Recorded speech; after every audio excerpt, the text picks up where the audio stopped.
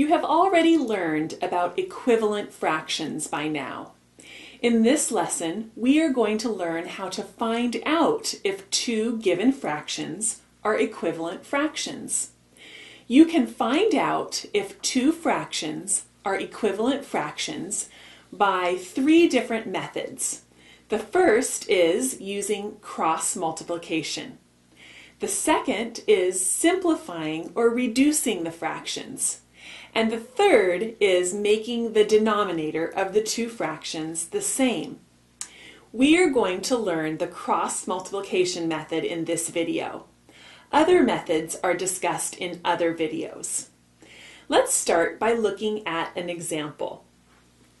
Our example asks us to look at these two fractions and see if they are equivalent. Are the following fractions equivalent? So are these two fractions equivalent fractions?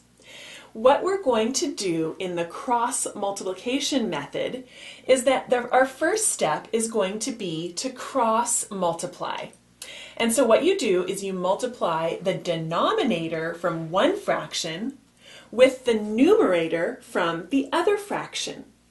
And then similarly, you're going to multiply the denominator of the other fraction with the numerator from the first fraction. So let's get started on doing this. We're going to multiply the denominator of the first fraction with the denominator of the second. So I'll draw an arrow there to show us. And then we're going to multiply the numerator of the first with the denominator of the second. So you can see why we call this method cross multiplication.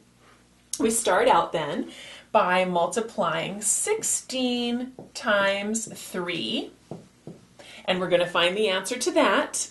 And then we are going to multiply 12 times 4 and find the answer to that. Now, if the two answers to those two multiplication problems are equal to each other, then that tells us that we do have equivalent fractions. So I'm going to start with 16 times 3. 16 times 3 equals 48. And my second multiplication is 12 times 4. And 12 times 4 also equals 48. So you want to make sure in this that you have multiplied the denominator from the first fraction with the numerator of the second, and then switch places, the numerator of the first fraction with the denominator of the second. You need to make sure that you're crossing when you multiply these numbers. And sure enough, we have 16 times 3 equals 48, and 12 times 4 equals 48.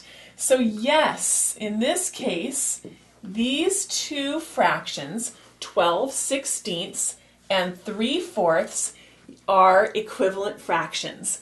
So our answer to the problem is yes, and you simply need to remember that if the cross products are equal, the fractions are equivalent.